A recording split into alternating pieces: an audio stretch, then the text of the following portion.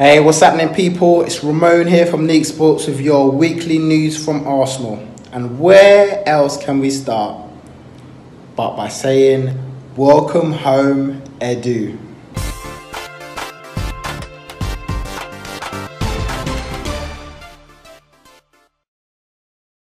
So yeah, Arsenal signed Edu Gaspar, former Arsenal player. Has become Arsenal's first ever technical director. Edu, of course, invincible at Arsenal, a double winning champion as a player. Played at Arsenal for a few years, about 4 or 5 years at Arsenal in the early 2000s. He was Edu was the first player in the match that I saw, Arsenal against Middlesbrough at Highbury. He scored an own goal and we lost 3-0 and handed the title to Man United. But as a player, I love Edu, man. He was a sick player, and we've now brought him in as a technical director.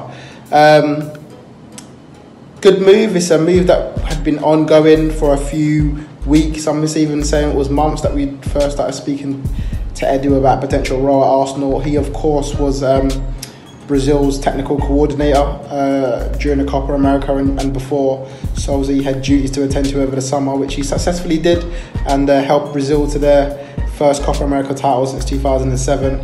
Now, we heard earlier on that Juninho was going to replace Edu, and then from then all the rumours were saying he's coming. Well, it's official. Arsenal this week had signed Edu as a technical director, and they've put out some bold statements. They're saying that he's going to be working with the first team, he's going to be working with recruitment, with scouts, with Emery very closely. He's actually travelling to the US this week as we go on our pre-season tour of the US to play some games out there.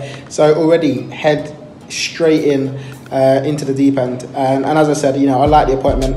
Let's hopefully he brings some good players through for Arsenal. He's been working with some of the best players in the world in Brazil. He's worked with the likes of Neymar during the upcoming friendlies for the Copa America. He's worked with the Dani Alves's and the Thiago Silvas of this world, especially, and the new up and coming players in Brazil as well, people like Everton and Richarlison. So He's got a knowledge of being at that level, working with those sort of players. So I don't feel like this is going to faze him as much. In fact, he sees it as coming home, which is what a statement that he put out. He's coming back home to Arsenal. It's a club that will always be in his heart. And we welcome you, Eddie. We welcome you. Let's hope that you can bring some good news back to Arsenal after a few barren years, shall we say, at the club. Another bit of news that has come out of Arsenal this week is about Saliba. Now, reports are saying that the deal is done. Saliba is an Arsenal player, so we're here. Saliba is an 18-year-old. You probably heard his name bounce around the past few weeks from Saint Etienne. He's a centre-back and had a brilliant end to the season from what I hear. Apparently Arsenal have been tracking him for the past sort of 5 months of the French Ligue 1 season, and he's been sort of held a spot as centre-back. But of course he's 18. And, he's quite young, so we're hearing that we're going to send him back to Saint Etienne on loan for 1 more year to just get himself, opportunities in the first team, playing another whole season in Ligue 1, hopefully keeping his place and staying injury-free, and then coming over to the Emirates next summer. I don't know much about him, I'll be honest. I've never really seen him play. This is now a good opportunity for Arsenal fans, and of course the scouts will be watching him to see if he actually plays and how well he plays. But it's a positive thing. It's looking to the future of Arsenal. We can't be getting everyone in for right now or here and then. We've got to look at the future of Arsenal, and so bringing in this centre back, I think could help us.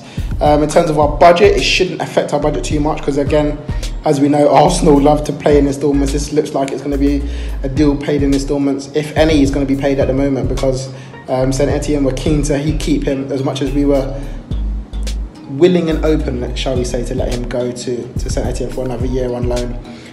So shouldn't affect our transfer budget much. But we're hearing it's about 25 to 26 million. Official announcement hasn't been made yet. Probably just going through the T's and C's of that. But yeah, we expect that deal to be done. And again, it's a smart move from Arsenal. A lot of people will be sniffing around him as he gets older. So get it done, get over the line, and we move on. And we've done that with Saliba, we hope. So we hear. And again, that shouldn't affect apparently our deals for the summer. So I think Ornstein reported this a few days ago that we're still interested in Tierney. Tierney deal is still ongoing. We're still in talks with him and Celtic to try and get that deal over the line. There was rumours that Napoli were coming in for him last week, which maybe pushed his price up a few mil. But yeah, we're still talking about him. And again, as I mentioned in the video last week, I'd love to see him play for Arsenal. I'd love to see him at the left back, taking over there. There was actually rumours that Nacho Monreal's contract was going to be cancelled. And he'd basically been released from his contract. But the pictures Arsenal put out, Emery actually put out on his Twitter page of Arsenal getting back into first team training. Monreal was there along with some other players like Mustafi, who people were surprised that he was back in training at Arsenal, as we thought we may have seen the back of him. But we can't release players if you haven't replaced them. So there's no point us getting rid of everyone and not having anyone to play there. I know Chambers is coming back on loan. He started training at Arsenal, so we're waiting to see what happens with him. Rob Holding as well has been part of the first team training, so let's hope he gets back in the squad as well. And talking about the squad itself, I just want to say my congratulations really to 4 young Arsenal players who we believe have officially made the step up to the first team squad. Reiss Nelson, back from his loan deal in Germany. Emil Smith-Rowe, another one who was loaned out to Germany. He went to Leipzig last season. He's back and he's been given a first team squad number. And Eddie Nketiah, who ended the season quite strongly with Arsenal, got a few games in, scored his first goal. And Joe Willock was the other one promoted to the first team. So congratulations to all 4 of those. It's a great deal for me. You know, you need to bring through our youth players. If obviously don't have the budget to be bringing in these top quality players, we've got to be signing these guys on long-term contracts. I mean, I know we haven't done that as yet for all of them, but you know, giving them squad numbers for the first team squad for the next season, bringing them on tour. And actually, although we're disappointed to be in the Europa League, we have to use what we can from it. So it was brilliant to see Emil Smith-Rowe get some games in the Europa League. Next year, I want to see, as in this season coming up, I want to see Reiss Nelson, Smith-Rowe, Nketiah and Willock starting as a guaranteed, and then the rest of the squad can be put around them for the Europa League and League Cup games. And then bring them on in the Premier League, get them used to Premier League football. Let's just stop keeping them afloat. Let's actually get them in the first team squad and get them playing football for Arsenal. So yeah, we'll wait to see what happens there, but it's definitely a good move. I definitely want to keep them at least until January, and in that January we can maybe assess if 1 or 2 can go out and loan for the rest of the season. But it depends again who we bring in. Still quiet on the Zaha front since last week's news that we'd made an official bid. Not heard yet about any confirmation about Zaha signing. Talks apparently may have come to a standstill after Palace refuted the bid that last came from Arsenal, and he's again tried to push up his price tag by bagging 2 goals at the African Cup of Nations for Ivory Coast. So yeah, let's see what happens with there. There's a lot of talk about potential deals for Malcolm. And apparently, yeah, Arsenal do have a winger on their wish list. They want to bring in a winger, a centre-back and a midfielder, and as well as Tierney as well. So listen, we'll wait and see what happens with that, man. But you know, good deals and good news so far. Martinelli was apparently with the first team squad training, so he may even get a run at this season. And of course, Arsenal had their first pre-season game against Boreham Wood, which we drew 3-3, and it was really a game for the under-23s and the under-18s, as the first team squad hadn't come back yet. One name that stood out from that game was Tyrese John Jules. Listen out for that name.